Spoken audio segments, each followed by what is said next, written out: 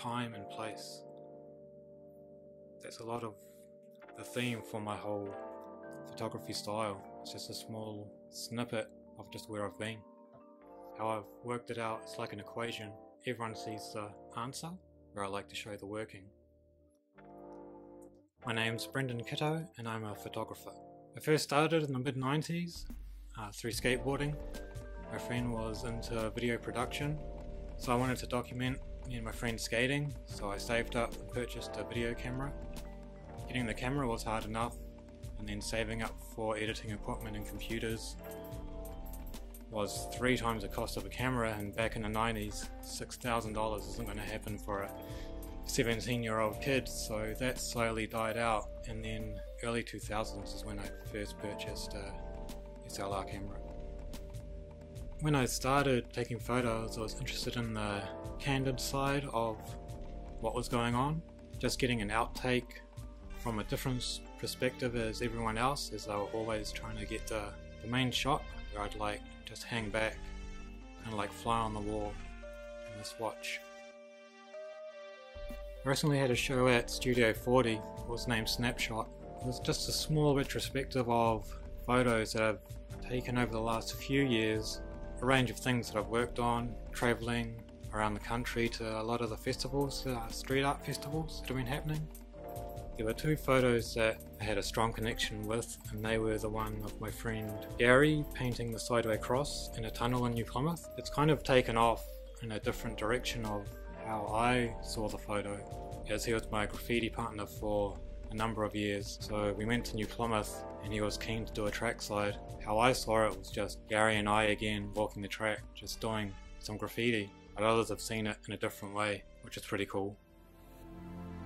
And there was another one of my friend sitting in his kitchen with his face covered, fire extinguisher, fish, bread, butter, in his everyday environment, but just with a covering their face, which everyone thought it was just people robbing houses. And just the way people read into it was quite funny, as they just don't know that they're just normal people who have proper jobs and working really hard in the field they do. One photo that I thought was going to be the most popular on the night, that had the most likes on social media, was totally opposite. It's one of the ones, that people kind of just walk past.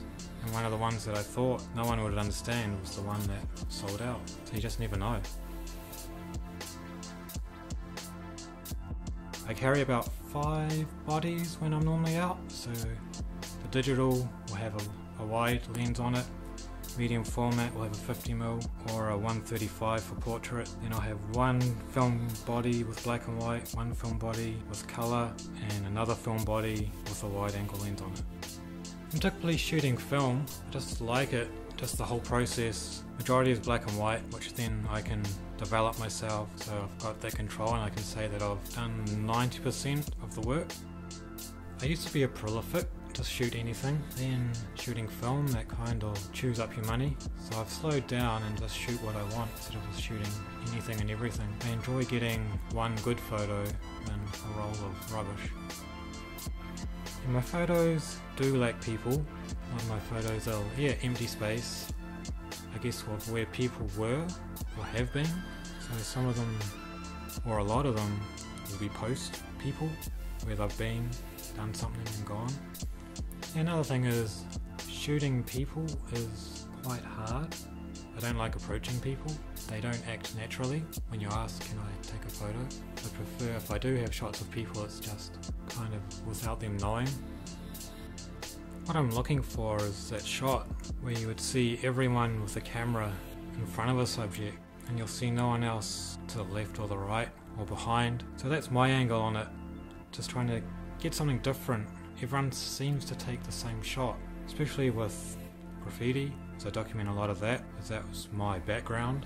When I'd paint graffiti, the camera would only come out when you finished. There'd be nothing else from when you started painting, in the middle, or what's happening around you. So when I just started concentrating on photography, I started just looking at that angle instead of just the finished work after 8 hours. I guess it's like my graffiti, so I approach it like a stamp that I've been here, and so people can look at something and enjoy it easily. The same with my photos. It's just a nice frame composed that people will look at and I guess gather information quickly than just trying to look at every detail to try and find out what it is. The role of the photographer is to tell a story. I guess this is how people interpret the story. You just have to accept other people's interpretations. You can't force your story onto others. I think it's just cool just to let it go and let everyone make their story. Because they say a picture is worth 1,000 words, but from what I've learned it's also worth 1,000 stories.